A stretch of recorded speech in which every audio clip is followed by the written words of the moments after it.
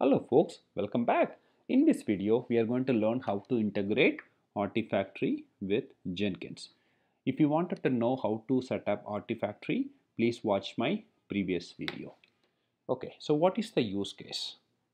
If you look at this diagram, developer is going to commit the code into version control system, okay, which would trigger a build in Jenkins, and then Jenkins would do regular build and do the integration with code quality tools, security tools, and whatnot.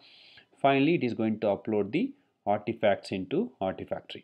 So how does Artifactory stores all the binaries? It actually uses the local file storage in order to store the binaries, and then all the metadata such as artifactory name, creation date, all those information will be stored in the database. If you are actually going with the default setup, it comes with Apache Derby database, but you can always use any relational database such as MySQL, Oracle, and whatnot. Okay, and then once the artifacts got stored in the Artifactory, Jenkins or any continuous delivery tools can pick up from Artifactory, and then it can deploy into whichever the environment you have. Okay, but in this particular video, we are going to learn how to integrate the Artifactory with Jenkins, so that every time a developer pushes the code change, Jenkins is it would build the artifact and then it would upload the artifact into Artifactory. Okay, awesome guys. So let's get started. I have already set up both Artifactory and Jenkins in my AWS cloud, and this is the Jenkins URL, and then this is the Artifactory. Okay, so I also have documented steps in my website as well, coachdevops.com, so feel free to go through it. I will also post the link under my video as well. Awesome. So let's quickly go through it. So what is the prerequisite? You must install Artifactory plugin in order to integrate Jenkins and Artifactory. So let's go to Jenkins. Let's quickly go to manage Jenkins. So let me log in first. Let's go to manage Jenkins, manage plugins, go to available tab and search for Artifactory. Here we go. So this is the plugin you need to install. So let's install it without restart. So that is going to install the supporting plugins as well. Okay, once you install the plugin, we need to configure Artifactory under manage Jenkins configure system. Let's go there. Let's look for Artifactory. Okay, here it is. Click on add Artifactory server. So we have to provide Artifactory URL along with the credential. So let's go ahead and give some server ID, and then what is the URL. So this is the URL. Let me copy that. I'm gonna add that, put http:// and then 8081/artifactory.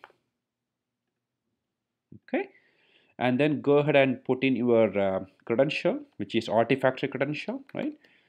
Admin 123, or whatever the credential you have, and you can also validate that, okay, just to make sure that this is working. Let's say if you have a wrong credential, whenever you click on test connection button, it is not going to work. Okay, and same thing with the URL as well. Okay, so make sure you make use of this test connection button, and then we already found, so this is the version we have already set up over here. Awesome.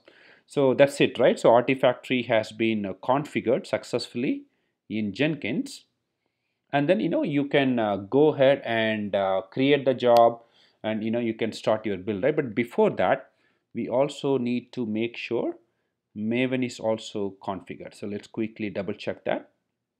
Go to Maven installation. Yeah, here it is. So you need to say what version of Maven you're going to use. So we want to use Maven 3, and then this is fine.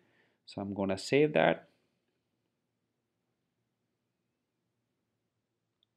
Okay, so we have successfully configured Maven as well as Artifactory.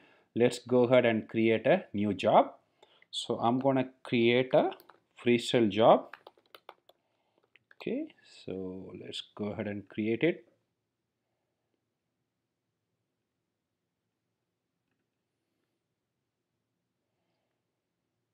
So what we wanted to do, we want to check out the code, build the code, and then upload the artifact into Artifactory, right?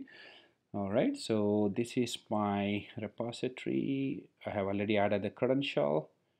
That should go through, and let's see. Okay, and then all you have to do is select Maven 3 Artifactory Integration under Build Environment. So click that. Okay, so this is the Artifactory URL. Before you put in anything, let's quickly go ahead and say refresh repositories. Wow, awesome. So if you click on the drop down, so you should be able to see the repository what you have set up. Okay, so mine is the normal web app, so I want to use probably this one. Okay, libs release local, and then same thing, right? So for my snapshot repository, I want to use this one. Okay, that's it. And then rest of the items you can leave it as it is, and then under build you're gonna add invoke Artifactory Maven 3. And so this is the Maven 3 which we have already set up. And where is your pom.xml? My pom.xml actually resides under here. Okay, and then what is the goal? So you want to say clean install. Okay, that's it. Okay, let's quickly go ahead and apply this and save. And of course, right, you can trigger the job however you want to do it, but I want to kickstart manually, but it's up to you. You can use webhooks or you can use Polysium, whatever you like. So right now the job already ran. As you can see, it checked out the code, and then it Maven 3 started building the code, and then it also uploaded into Artifactory as well.